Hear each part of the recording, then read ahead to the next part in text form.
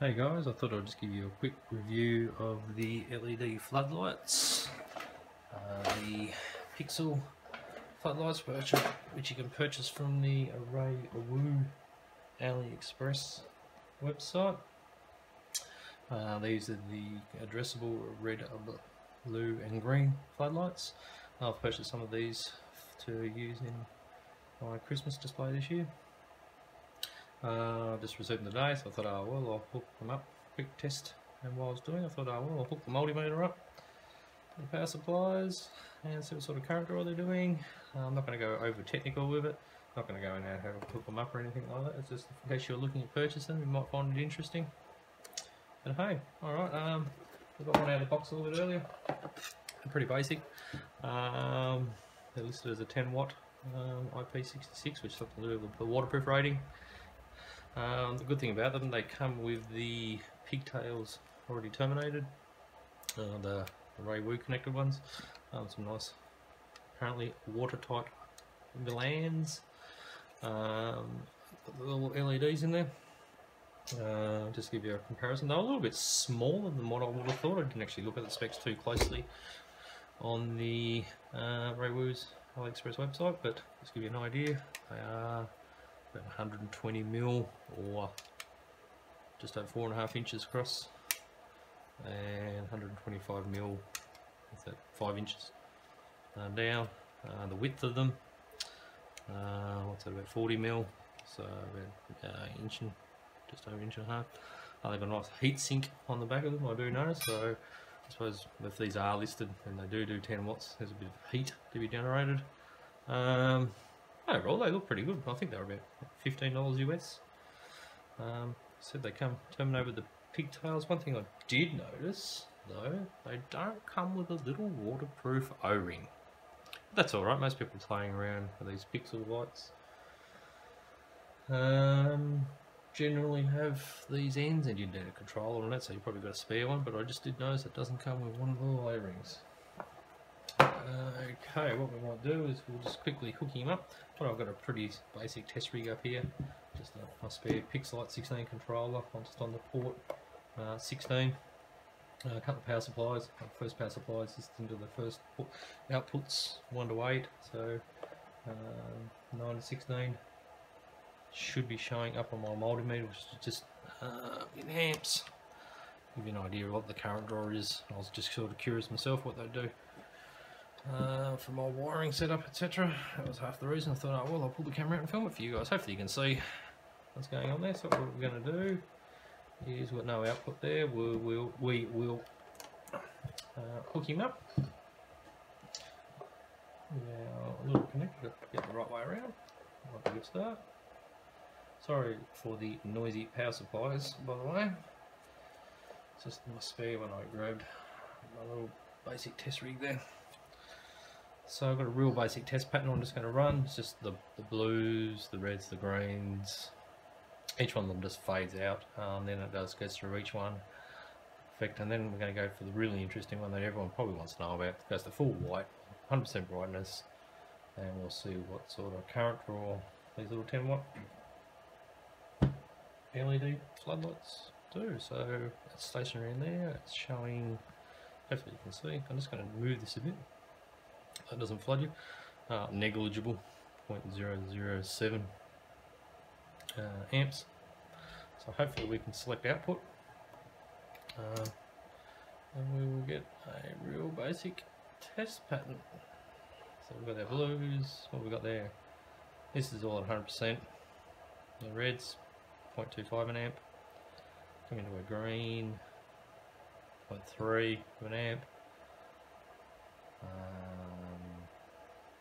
Let's just go through each one. What's high, so 0.3. I'm going to come into a white 100%, 0.89, so 0.9 of an amp. That's not a real lot, really. We'll say that the white isn't overly white, it's more of a pinkish white. If you said that, you think, oh, you know, it's got power supply issues, but it's only pulling 0.9 of an amp, so it should be at least still at 12 volts. There's only one thing hooked into it. I think it's just the way the lights are. What we might do, just for curiosity's sake, we might hook another one in, just daisy chain them in, just to see what we can get for 2 So I'm planning to run 4 or 6 or 8 of these, depends on what sort of effect we get. Try and use them a bit of a wall washer for the display this year. And then I suppose, say display, it'll be my first display. We'll hook a second one up. Like such. It's just daisy chaining them in series.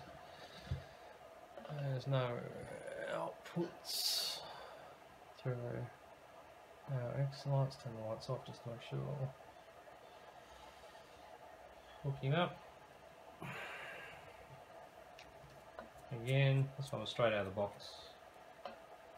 So hopefully it'll work. Should do. We will turn our lights on through our X Lights program. Press play. There they both go. So both of them through the white, 1.85 amps. We might just reduce that amperage down to 75% just for argument's sake. I don't think it's going to make much difference to their overall brightness. But we'll see how we go. Yeah, 1.35 amps. Right, what we might do is, it's about 9 or 8:55 PM. It'll take me a good 20 minutes to drag some extension cords and then outside. And we might move this whole test rig outside and hook possibly 4 of them up against the wall and see what sort of effect. See if they actually give a nice flood light. So I've set 2 of them up side by side, just to place that little plant there, and we'll run them through the same sequence and see what they look like.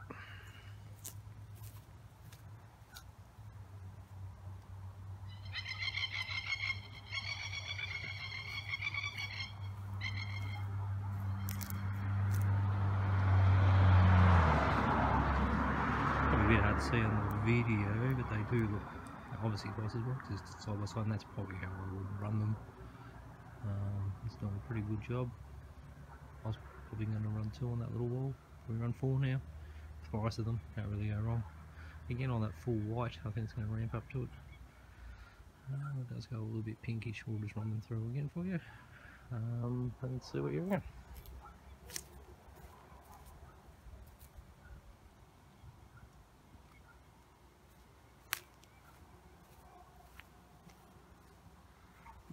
As I said, they're somewhat side by side. Might just space them a couple of inches further apart next test and see what they look like.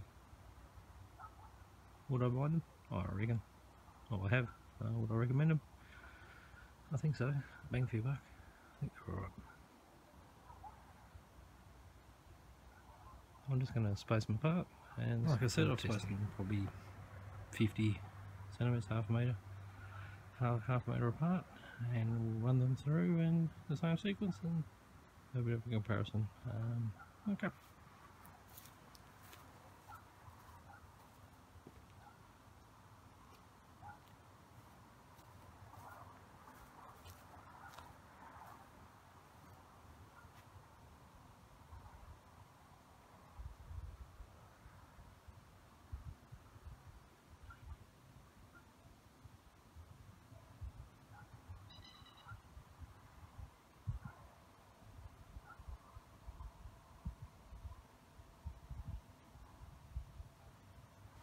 Okay, that was my quick review of the floodlights, LED ones. Would I buy them?